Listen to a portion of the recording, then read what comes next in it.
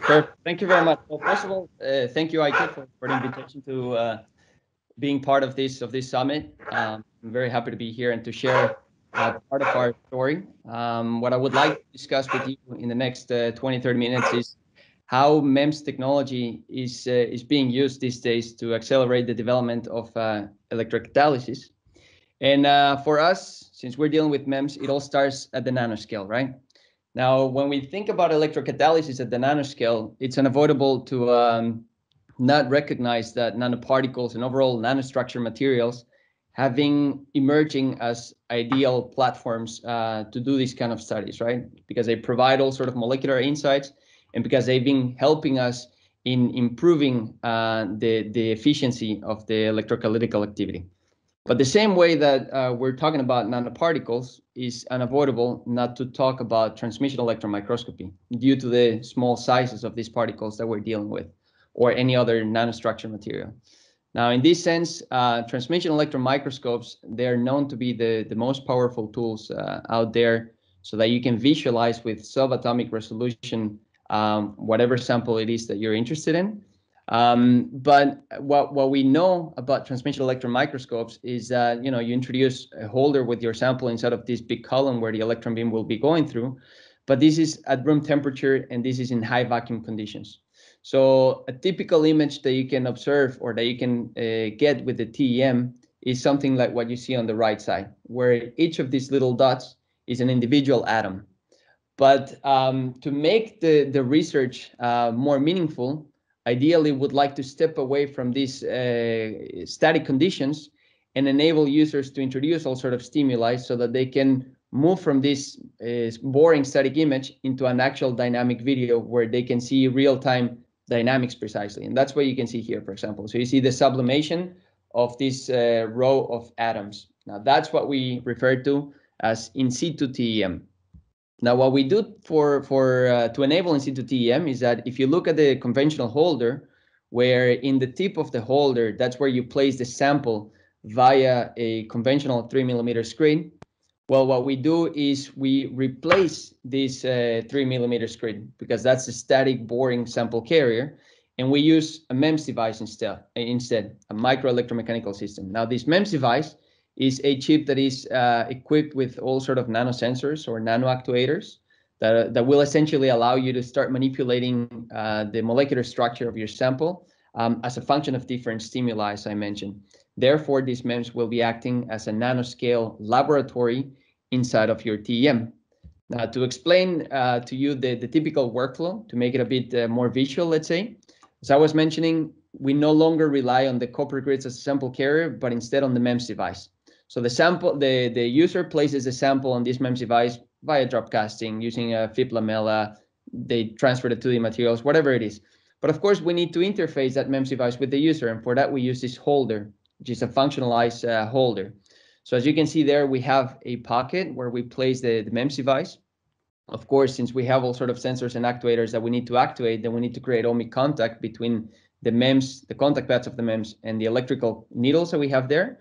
We have some locks to ensure that the MEMS won't fall inside of the TEM column.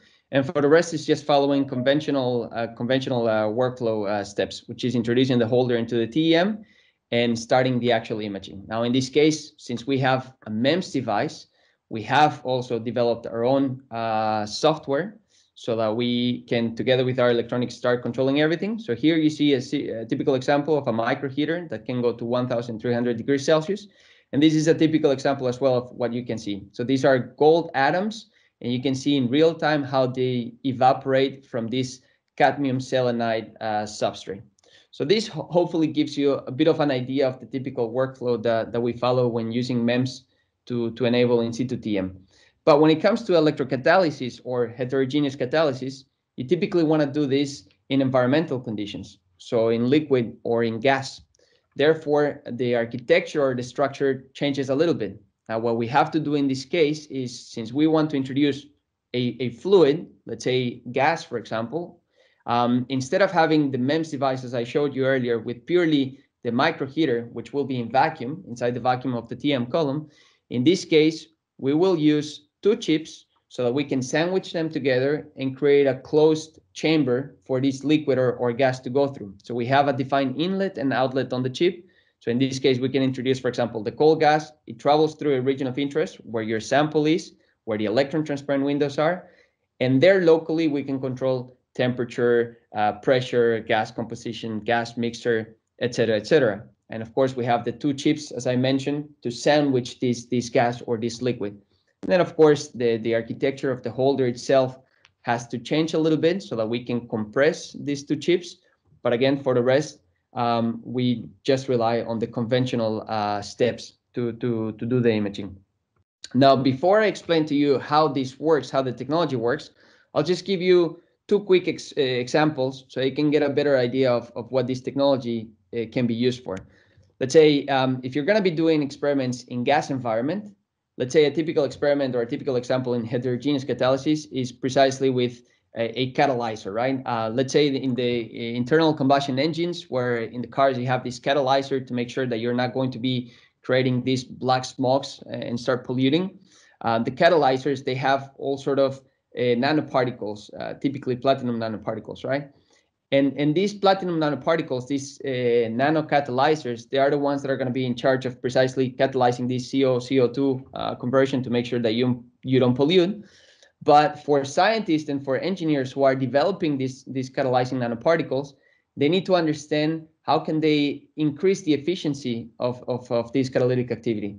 Is it something that is facet dependent, nanoparticle size dependent? What can they do? So our MEMS technology, what it allows people to do is that you can bring this nanoparticle into our nanoreactor, the MEMS device, and then you can start mimicking completely the same environmental conditions to which this particle would be exposed to in real life situations.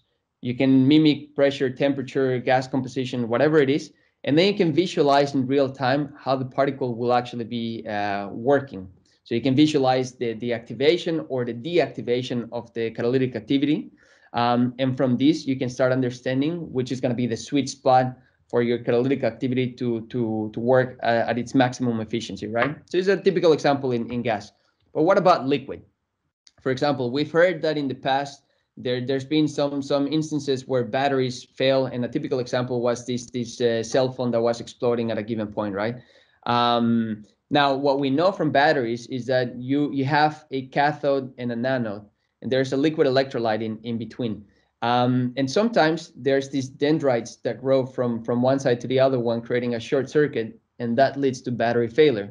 So what battery companies can do, for example, is they can use our MEMS device to position the same cathode and anode materials on the MEMS, introduce the same liquid electrolyte, and then start visualizing what is going to happen at a molecular scale on real time. So you can start visualizing, for example, that in this case, there's some electroplating effect going on, but then at a certain point, there's a dendrite growth. So from here, the electrochemists can start understanding that, okay, the electrochemical environment for these batteries is not the ideal. So what can we do to further prevent these issues from happening? So here, what you can do is, you can try to make this reversible. You can start manipulating the electrochemical conditions, as I said, and then figure out what is the best way to optimize your battery design. So this gives you a bit of an idea of the type of things that can be done with this technology. Now, let's stay in the liquid phase regime, because that's where most electrochemistry is taking place when using our technology. When doing liquid phase microscopy, there's all sort of challenges that people have been historically facing. And that's the fact that it is very difficult to control the liquid thickness. You have a certain liquid layer with a certain pressure, but there's vacuum outside, so unavoidably these electron transparent windows, they will start bulging, increasing your liquid thickness. And that not only affects your high imaging resolution possibilities, but you won't be able to perform analytical experiments or spectroscopical analysis, let's say, using EELs, electron diffraction, EDS. It's very difficult to control the environmental situation around your sample, the flow, the pressure. We know that there are some undesired electron beam effects. The moment the electron beam hits the liquid, there's a radiolysis process that is triggered, leading to the formation of all sort of chemical radicals that can affect your sample, bubble formation, all sort of things that affect your flexibility. So this is precisely what we can now address with our technology. Now, this particular system that you see here, the stream system, is a system for liquid phase microscopy to do electrochemistry, among other things. So what you see is, again, the nanocell, so the MEMS device, which I will show you in detail later on, the holder, which is the interface, the potentiostat to enable electrochemistry, and then, for example, the fluidic pump. We can also do liquid heating, by the way. But let's start going piece by piece so that you can understand the technology a little bit better. On the holder side of things, as you can see, we have some valves that allow people to lock a little bit of electrolyte if you want to work in static conditions. Everything is digitally controlled anyway, but also the reason to have these manual valves is that if you're dealing with air-sensitive samples, you can also close it to prevent any issues there. And if you look at the tip of the holder, as I had shown you before, one nice thing that the system has is this modularity, which means that at any point in time, you can completely disassemble the entire architecture so that you can replace the inner tubing to prevent cross contamination or clogging. The tip, you can wash it, or you can put in a sonicator to do thorough washing. And of course, the MEMS device is a consumable. Now, the MEMS device itself, that's of course where all the magic, sort of speaking, takes place. Now, for the sake of electrochemistry, our MEMS device, and just as I had shown before, consists on a top and a bottom chip, so two chips that we sandwich together, where on the bottom chip, that's where we have the standard 3 electrode configuration to perform electrochemistry. So we of course have the working electrode, the reference electrode, the counter one. We can offer different materials for this. And we of course encapsulate everything for the sake of signal to noise ratio. So when you close it off with the top chip, then what happens is that we create a very well-defined fluidic path for the electrolyte to go through. So the electrolyte will be going through the inlet, going through this very well-defined fluidic channel all the way to the outlet. And as you can see here, crossing the region of interest, which is where your sample will be, where the electrodes are, and where the electron beam of the transmission electron microscope will be passing through. Now, the important thing here to highlight is precisely that well-defined fluidic channel that allows us to do the final control on the fluidics. So this is given by this inlet and outlet that are directly on the chip, surrounded by this spacer, as you can see here. So what happens is that when you place the top chip above the surface of this spacer, then we create this closed chamber and we force the liquid to go from inlet to outlet via, as I mentioned, the region of interest. Now, to explain to you the importance of this fluidic channel a little bit more, let me start by quickly showing you how our old liquid system used to look like. Now, what you see here is this flower-shaped pocket structure, where you can see that there's also a top and a bottom chip. But the inlet and the outlet, instead of being on chip, as I just showed you, they used to be on the tip itself. So here you see the inlet and the outlet. So this is a concept that is typically referred to as a bathtub design. And this bathtub design is what every other competing system out there in the market is relying on. So what is the big issue with this bathtub design? That when you introduce your electrolyte, as a matter of fact, the electrolyte, what it would do is it will first fill in this pocket structure, and only once it is filled, then by diffusion, the electrolyte will start going in between your two chips to reach the electron transparent window of your MEMS. But this is diffusion control, and you see if you're introducing nanoparticles, for the most of it, you're going to be bypassing your chips. So this is of no use, of course. So that means that you're not going to have any sort of proper control over the fluidic situation around your sample, right? You cannot control flow, you cannot control pressure, you cannot control the direction of the liquid. You don't know where the liquid will be coming from. And as I mentioned, this is a big issue that limits all sort of possibilities for researchers. And this is what we learned from this old system that we used to have. And once again, this is what all competing systems are still suffering from. Now, in our case, we have now this stream system where, as I showed you, we have on-chip inlet and outlet directly on the MEMS. The inlet and the outlet of our MEMS device is they're directly aligned with the inlet and outlet of the tip. So what we do is we introduce the electrolyte, and we force it to go from inlet to outlet via the region of interest. Now, the interesting thing here, once again, is the well-defined fluidic channel that we have in our MEMS device, but also very importantly, the fact that we can independently control, and that's the important thing to remember here, we can independently control the pressure at the inlet and the pressure at the outlet. So we can have positive pressure here to push the electrolyte, negative pressure here to pull it, for example. So we have this pressure-driven flow. And because we can control the absolute pressure of this fluidic channel, not only we enable this pressure-driven flow, but if I make a reference to this schematic at the very beginning, we will be controlling the pressure of the liquid, and therefore we can manipulate the bulging of these membranes. So if we can control the bulging of the membranes, that means that we are in control of our liquid thickness. So we can enable very high resolution imaging in liquid, and we can prevent all sort of beam broadening effects. Now, conventional systems, competing systems, they rely on syringe pump, where the only thing you do is you control the speed of the stepper motor that pushes the liquid via the syringe. In our case, as I mentioned, we're controlling the pressure. So that means that we benefit from a much higher stability and a much faster response time.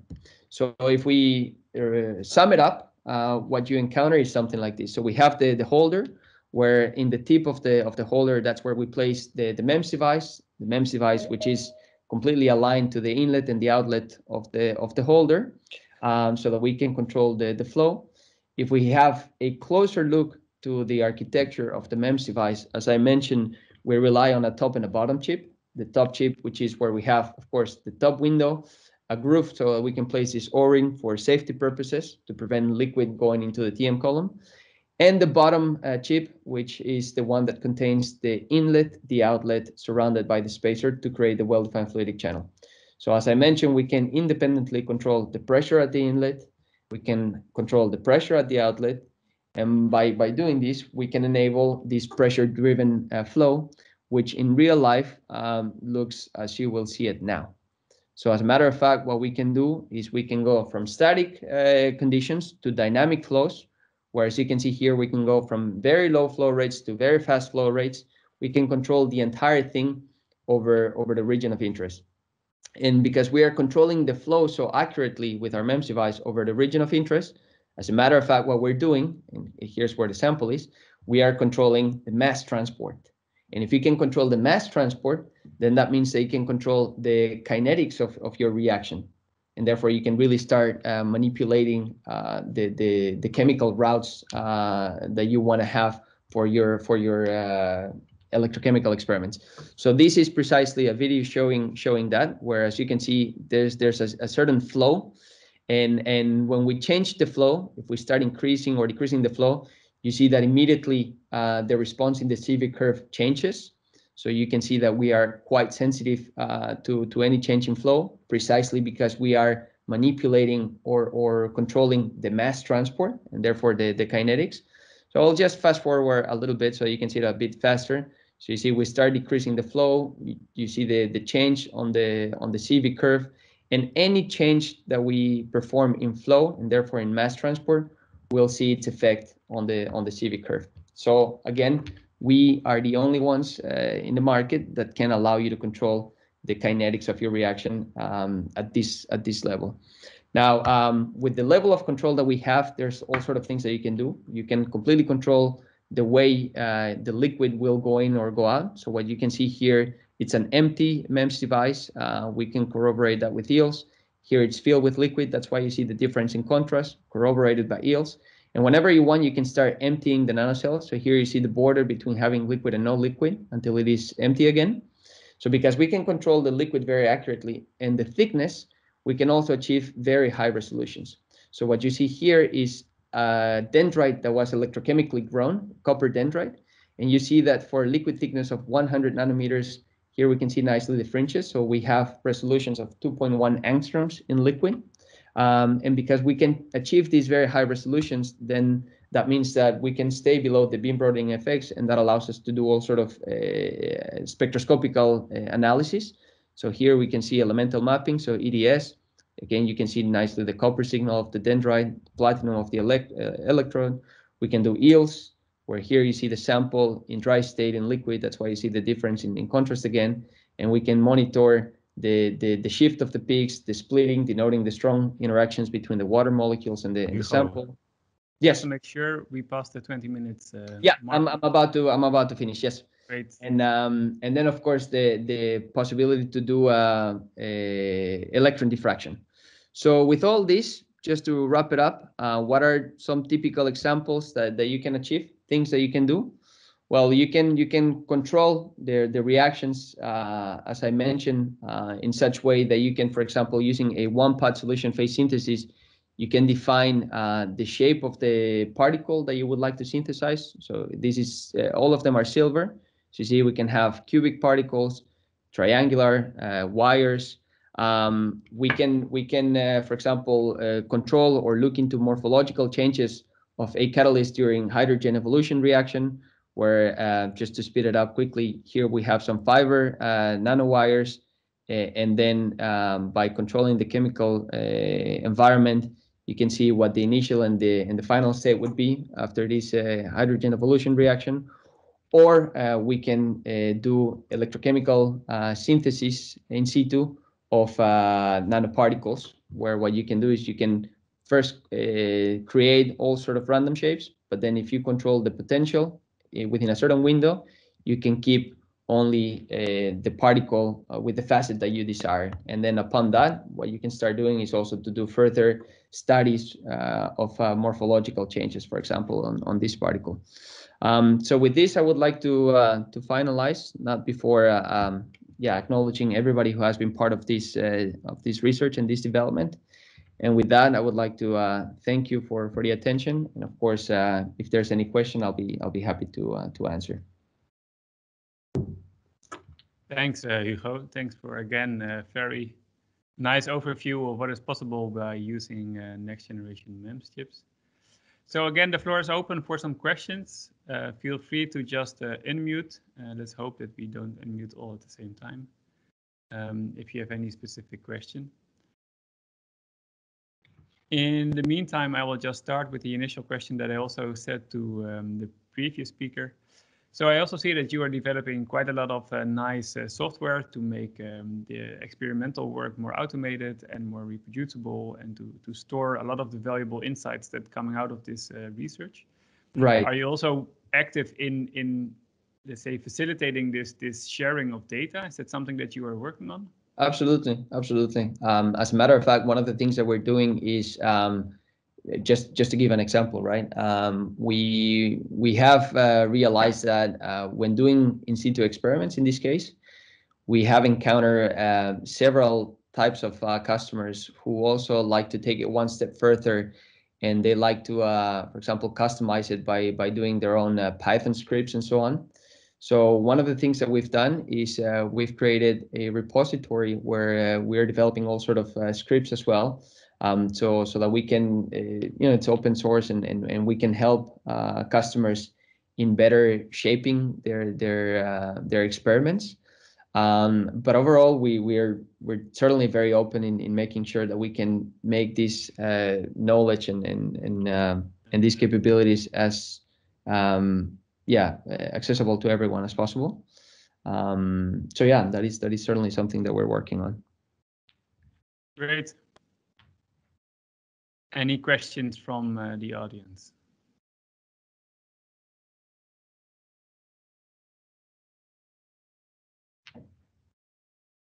If possible, I would have a question. I'm Josif Romondi from Autolab. Hi, good afternoon. Yeah, of Hello. course.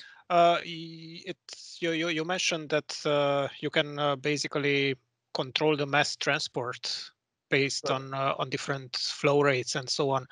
Is there already a quantitative correlation between this? So something like Levitch equation for the RDE measurements. I don't know if you are familiar. I know what you refer. Yeah, what you're referring to.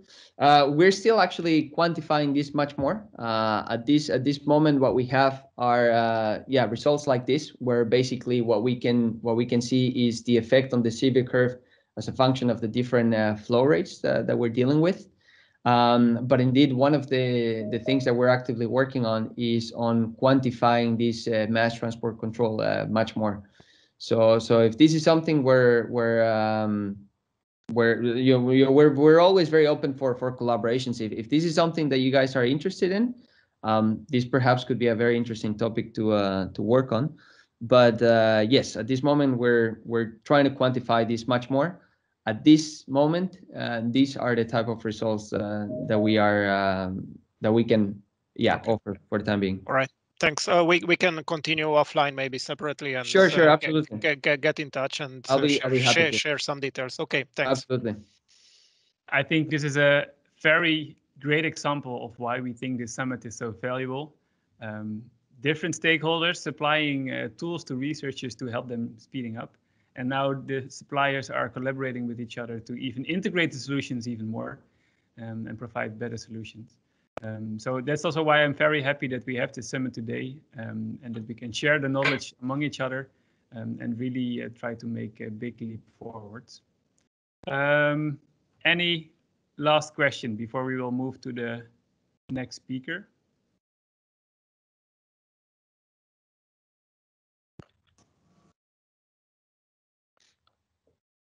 So again, feel free to unmute yourself, maybe do a short introduction, who you are. I see one hand being raised. Just unmute yourself. Hello, my name is Reza from Luke University. Thank you very much for your nice presentation.